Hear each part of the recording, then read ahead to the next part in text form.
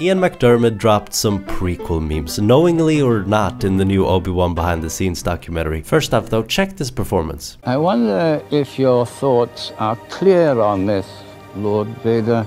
Perhaps your feelings for your old master have left you weakened. There's obviously we can play that sort of with more of an edge and some that are more casual.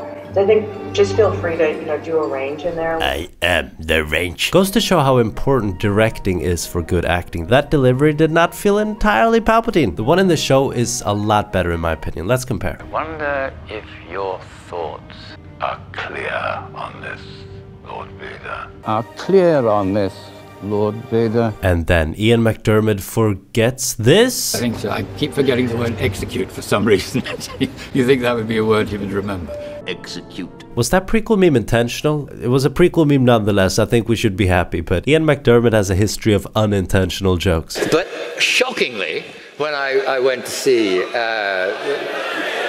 What? You made a joke without realising. They're so sharp. You said shockingly. Oh, God.